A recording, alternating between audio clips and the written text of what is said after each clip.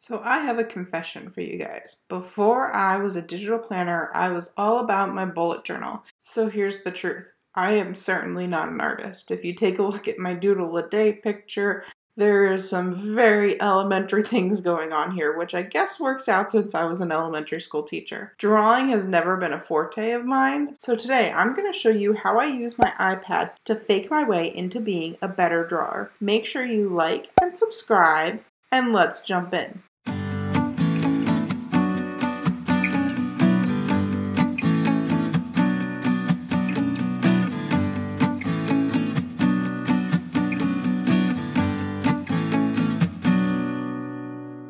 So today I'm going to use my fur child, Bailey, as my inspiration and try to design a sticker that reminds me of her. So I'm going to start by opening up Procreate. But rather than just drawing right from the beginning, I'm going to use a little bit of a trick. And I'm going to pull another picture from the internet to help us out. So I'm going to simply go to Google and look for an image that I can use to model my sticker off of. So I see this really cute dog up here with the spots. So I'm going to click on the image, add to photos, and go back to Procreate. Now that I'm in Procreate, I want to bring that image into my layers. So I'm going to click on the wrench and hit insert a photo. And it'll bring up my camera roll so I can simply add that picture to my design. Now I want to make it take up pretty much the entire screen because this will allow me to get more detail. Now here's where the trick comes in.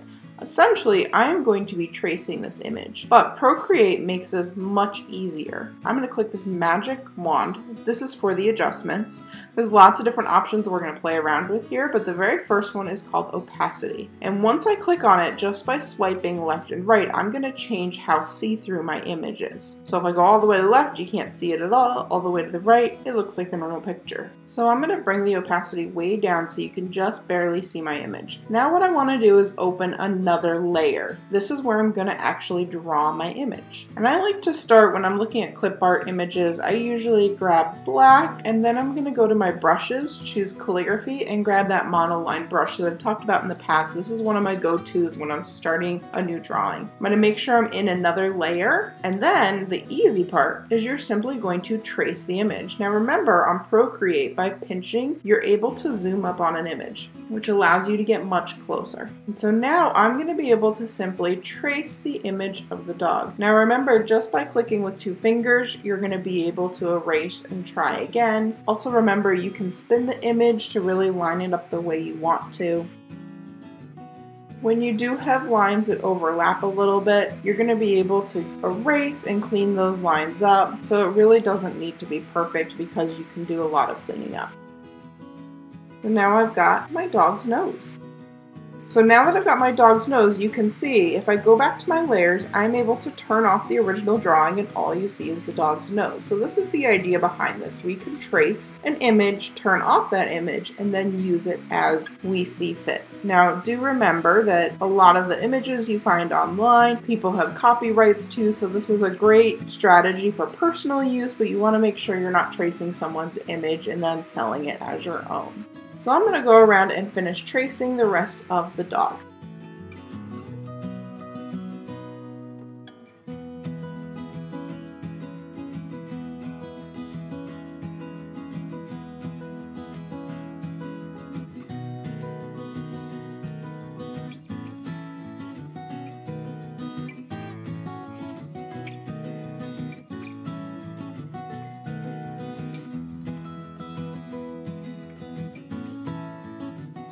As I'm finishing up tracing the dog, if you recall in the beginning of this video, I talked about how I loved how the dog's face looked and his body and his tail, but I didn't love the spots. So notice that as I'm tracing it, I'm just leaving those spots out. And that's the great thing about drawing on Procreate and using this strategy is you can take something that's on the internet and change it just enough to match what you need.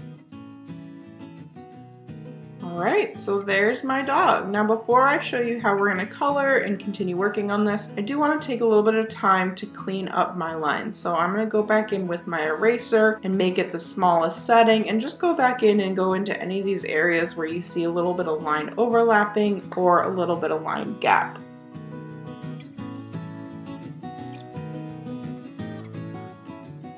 And there we have it. I now have my little dog ready to go. Now if I go back into my layers, I can turn off that bottom image and you can see my drawing, which is essentially just a trace version of something I found on the internet. Now I can go through and actually start to color my dog. So there's a few different ways you can do this. I'm going to show you just a few of them. So I'm going to start just by choosing a color that I like and dropping it onto the area that I want it to be. Now, so long as it's a closed figure, it'll fill that entire area.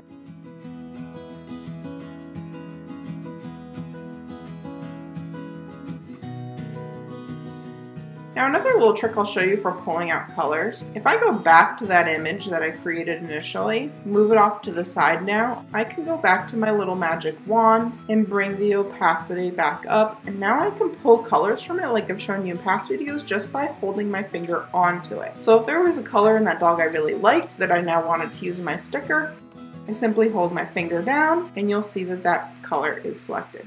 Now I'm glad this happened because I want to show you how to fix this. Essentially what has happened is I've tried to fill in the body, however somewhere in the body there is a line break. So it is actually filling in almost the entire palette minus the tail and the paws, which seem to be closed objects. So somewhere in this drawing there is a break. So there's a few ways to get around this when this occurs. I'm going to go back to black and grab my pencil and just start tracing over some of the areas that look like it may not be totally closed. I have a hunch it's somewhere in the paws. In fact, if I look right there, there seems to be a little bit of a gap there just because there are so many line breaks there. So I'm going to just quickly zoom in on my paws, make sure they're all closed, and then we'll try again. So this is one thing you can do if you notice your entire figure tries to fill in. Let's give that a go. Pick that color up again and drop it. And there you go. So I've fixed whatever the problem was. I have found that when I do much more detailed drawings, it can be really hard to fix that fill feature. So there is another thing you can do. And to do this, I'm actually going to create another layer and I'm going to make sure that it is underneath my current drawing because this is going to make it easier to color in. So I'm going to simply go through and kind of start the coloring in process. So I do want to be careful and not cross that line, but because I am under the line, you won't see a lot of overlap of colors. It almost creates a little bit of a barrier as I'm coloring it. So I'm doing it very loosely on the inside, but being careful on the outside and just making sure that I'm going around the entire layer. And my goal here is not to color in the whole thing by hand, but instead to create an outside layer that I now know is closed because I've gone through multiple times, and I'll be able to fill that in afterwards. So I'm going to keep going around. And then if you see now I can drag and drop the color and it'll actually fill the area. So those are the two ways that I'll fill in if I notice when I try to fill in colors it's not working. So I'm just going to quickly color the rest of this dog. And there we have it. Now we have our little dog, just like we found on the internet, but I was able to recreate it without the spots on top to make it look a little bit more like my dog. So this is one way you can use that opacity layer and an image on the internet to recreate something even if you don't have a lot of drawing skills. So this is one thing you can do if you don't feel like you're a good artist. But let's say that while I love the dog's head, I actually want him to be sitting. So now I can recreate that same dog in a sitting pose by using another image online and start a new picture. So I'm going to open up a new canvas, insert a photo, and I'm going to bring in 2 photos this time. So first I'm going to bring in this picture of the dog that I like in terms of the position that he's in.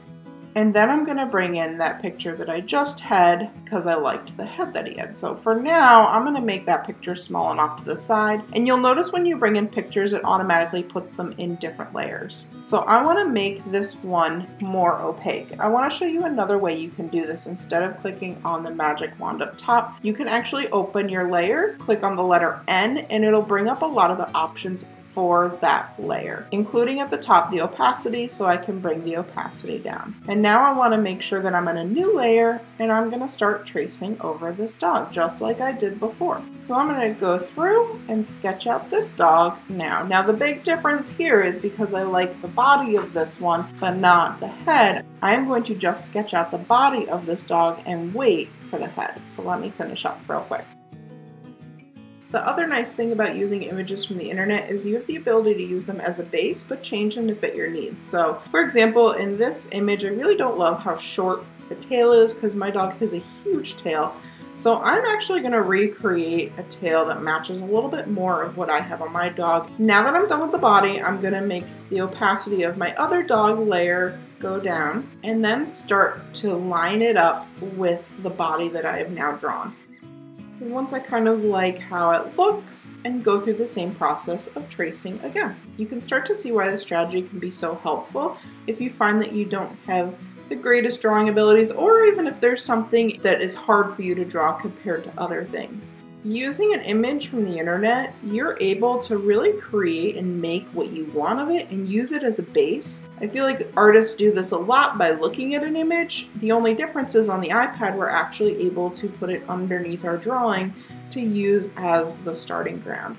While I said in the beginning we want to make sure that we're not selling products that we're directly tracing from other people, there are ways that you can use this technique just to help you with problem areas of your drawing. So I've kind of decided that I like the shape of the eyes, but didn't really like how the people looked, so I'm really creating my own look here.